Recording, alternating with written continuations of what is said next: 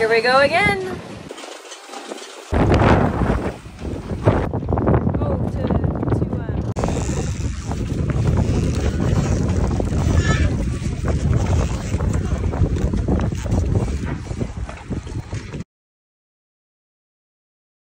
So we have a couple of posts out on Facebook groups here in San Felipe trying to find a kitty to bring on board to catch this rat.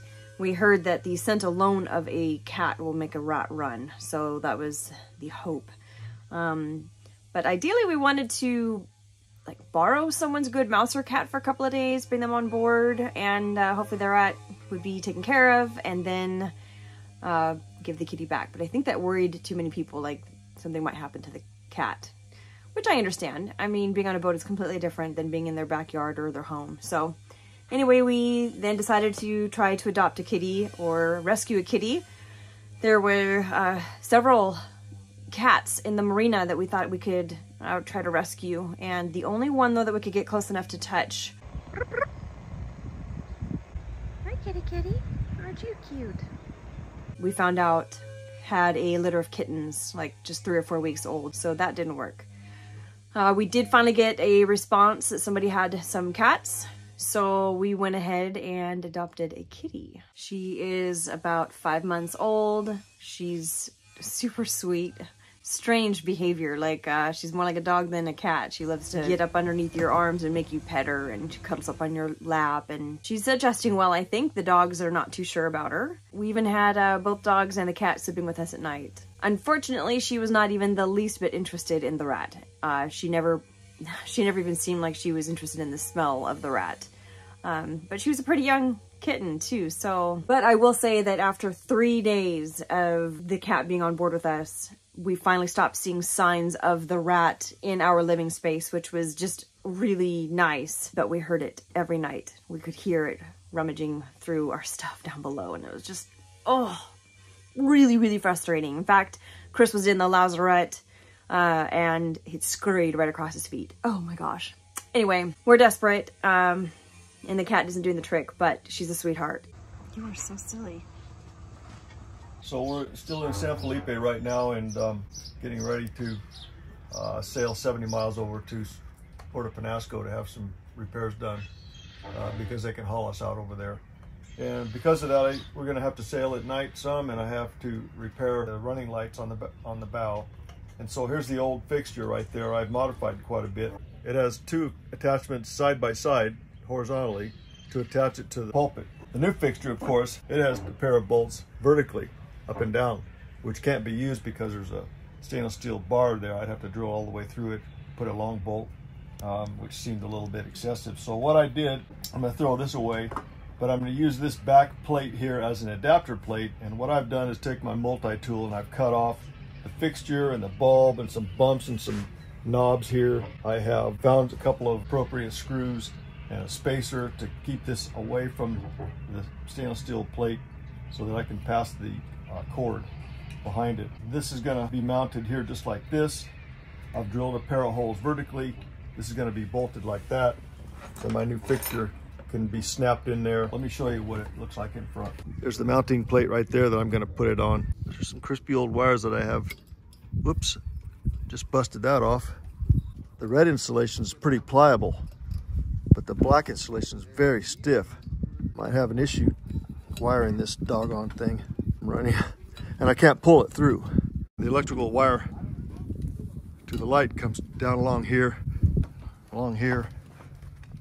down this stanchion, through an opening and into the chain locker. Chain locker is full of chain, so I can't even work in there. So for now, I do have an intact electrical wire to there. So I'm just gonna make up my connection right there, wrap it up real good. And then when we get on the hard at Peñasco, I'll dump this chain off because I want to have it regalvanized or put a new chain in anyway. The chain locker will be empty and I can make up new wiring from here to there all the way. New bolt, new spacer, new adapter plate, stainless steel nylock nuts. So here's the final product. Voila, new light. 2 miles, 2 nautical miles as required by US Coast Guard. Suddenly our power just went out. Still shows we have 120 volts. Our breakers are set. These are usually the two that pop. We tried shutting them off and back on again, and still it just shows a fault of high volts. No ground wire. Remember Victor, he adjusted that at one point.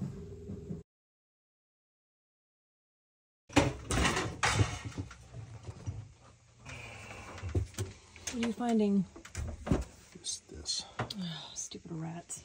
Yeah, there's poo down in here all over. Yeah, okay.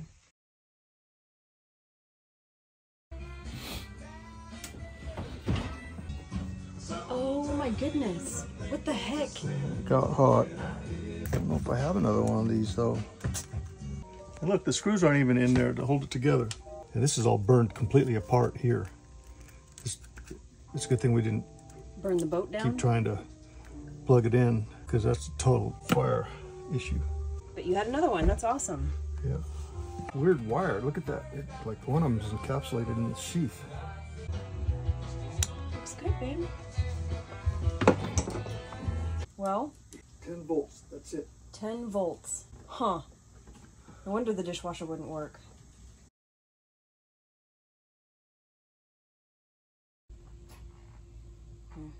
Terrible, terrible power here in San Felipe.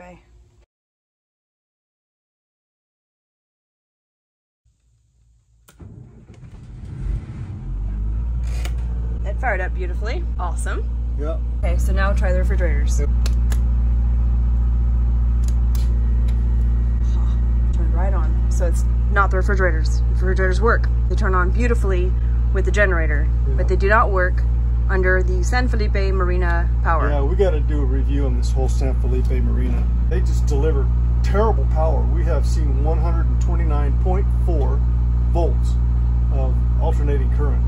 We see power spikes and power drops to where we think that it's burned up our dishwasher motherboard or something. It won't work anymore.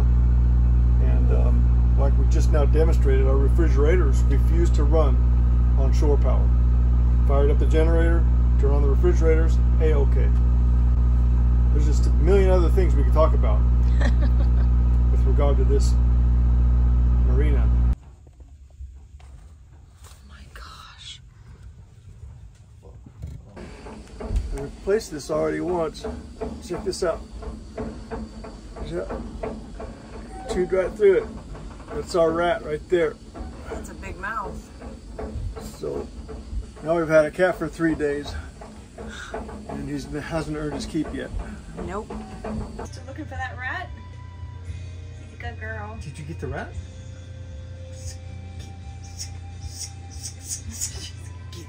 Get it.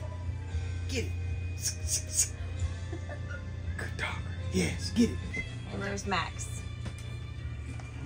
Sleeping on the job.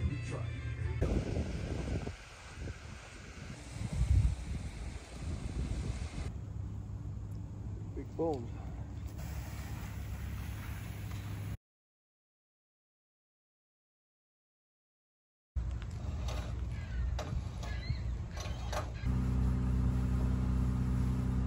We're going on an adventure today.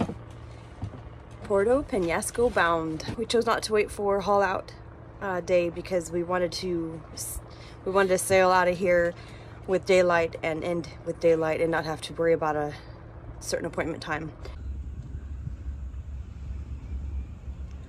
Whew. Check that tide out. My goodness, it's low. And we'll hopefully find a marina over there because no one picked up the phone. Would you call 3 marinas? And no one's called us back or picked up the phone. Some of them twice. Yeah.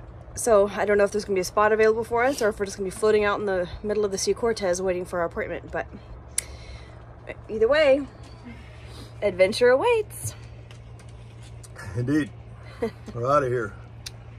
Sayonara, San Felipe. Yep.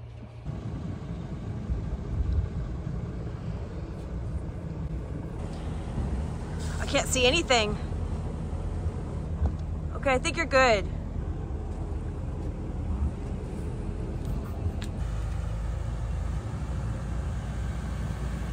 So far, so good. Our engine, we're going almost 7 knots and our engine is just barely warmer than it should be. That's a huge improvement. We do still have a rat on board. We are currently taking him cruising. We're thinking about giving him a name and putting out a bowl of food for him. Kitty's doing well. She's now a cruising cat officially. And it's a beautiful morning.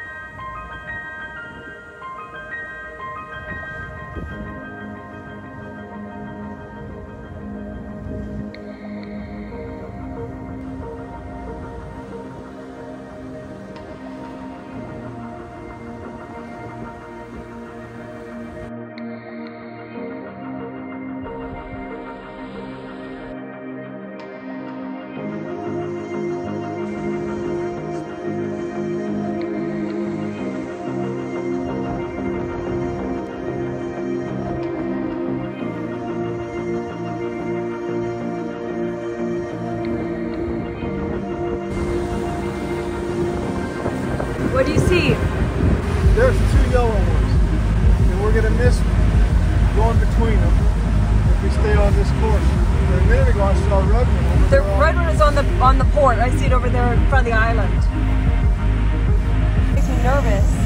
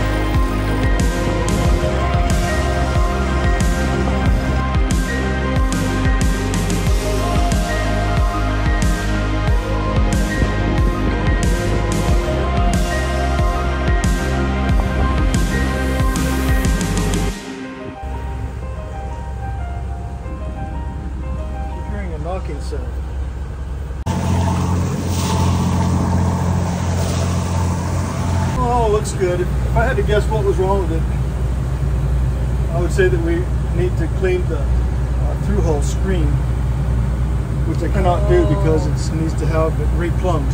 Well, we have about an hour and a half left before we arrive in Puerto Penasco. It's been a pretty successful, albeit somewhat stressful day today. We were constantly needing to be on the lookout for fishermen and their nets that they're just strewn out all over here, both outside of San Felipe and as we're approaching Puerto Penasco. Sometimes it's just I guess like a crab pot, so it's just one buoy marker. Other times there's flags and boats that go with them, so you can see those a little bit better. But man, it's kind of stressful. If there's a little bit of white caps, you're not sure if sometimes it's just a big giant white plastic box, and other times it's just a clump of little soda bottles all floating there, and they're kind of hard to... Anyway, we've been running between 6 and 7+ knots all day. We tried to shut it down for just a few minutes today. We had 3 sails out and it was beautiful wind, but it slowed us down to about 5.5 knots, and had it been any other day with a less aggressive schedule, we would have just kept going with those beautiful 5.5 knots, but we had to turn the engine back on. And then it just calmed way down. So we'd had to lower all of the sails, and we're about an hour and a half out, so we'll be motoring the rest of the way. We do not have a slip yet reserved in any of the marinas since no one returned our calls. We have not heard back. I think we're going to try to reach out again here shortly now that we're in radio distance. Maybe they'll answer a radio call. Peñasco, Port Captain. Peñasco, Port Captain. This is Blue Pearl. Over.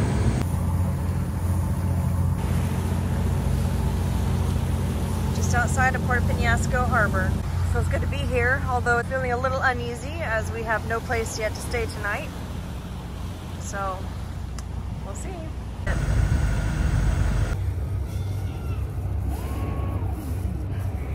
These guys right here are gonna move for us so we can have this whole end tie. Wow, that's awesome. God is so good. We had no one calling us back. No one answered our radio. No one answered phone calls for the last several days to get a spot here. And we just figured, well, we'll just trek on over and see what we can find. Absolutely worst case, we anchor outside the marina or the harbor here in Puerto Penasco.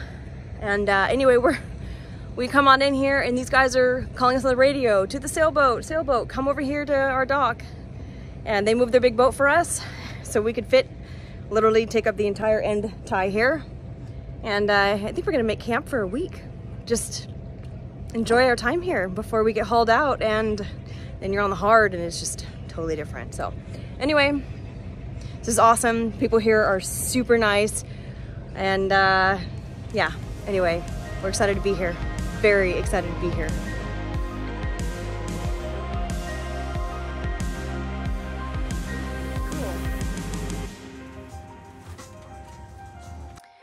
Unfortunately, I started noticing little pee piles around the boat, and I thought it was maybe my dogs were acting out, like, you know. But then we woke up one morning and all three of the animals were on the bed with us, and I looked down right there with Kitty and she had just peed on the bed. So I think it was her little pee piles around the boat.